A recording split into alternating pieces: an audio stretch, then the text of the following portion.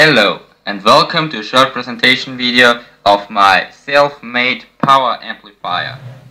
This self-made power amplifier has 20 watts.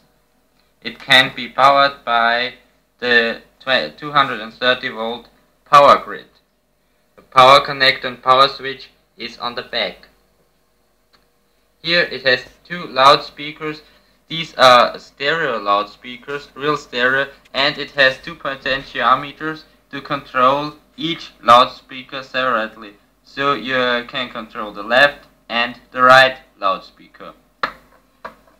It has three different jacks so that any audio device can connect it to it. So now let's take a short look inside.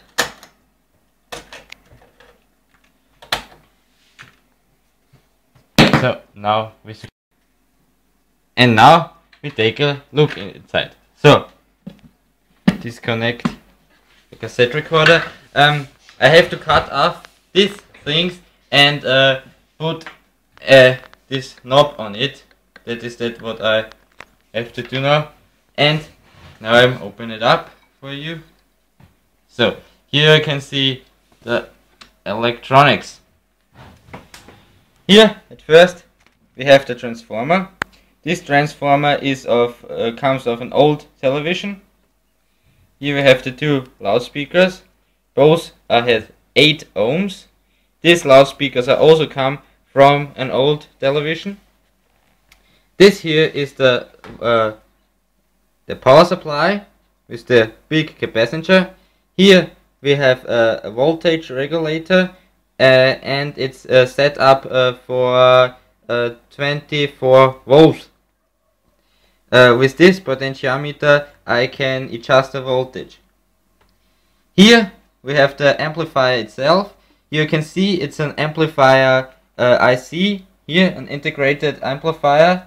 It's a stereo amplifier and it has 20 watts. Here we have capacitors for the loudspeaker. Here we have the capacitors for the incoming signal. Yes, that's it. Here we have the wiring, and there on the top we have the potentiometers, you can see here, and the connectors. Yes, that's it for my power amplifier project. I think it's a cool project. Yes, I can say thanks for watching.